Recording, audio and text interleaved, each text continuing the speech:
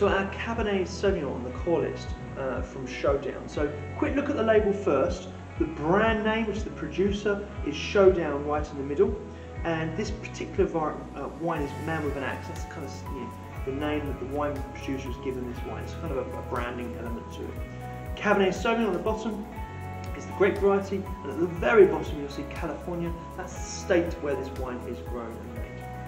So the pronunciation, the main sales line of this wine is Cabernet Sauvignon, and that's the variety. It's 100% Cabernet Sauvignon. Region, this wine comes from the central coast of California, so that's the larger wine growing region where a variety of wines are grown and made.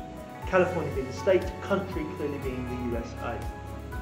In terms of style of wine, this is a typical sort of affordable Cabernet Sauvignon from California. Packs a punch, high in tannins, high in acidity, really high in kind of fruit characteristics of black fruit. So that's blackberries and mulberries and plums, combined with a subtle American oak style integration. So a little bit of cedar, a little bit of spice, a little bit of vanilla coming through on the palate.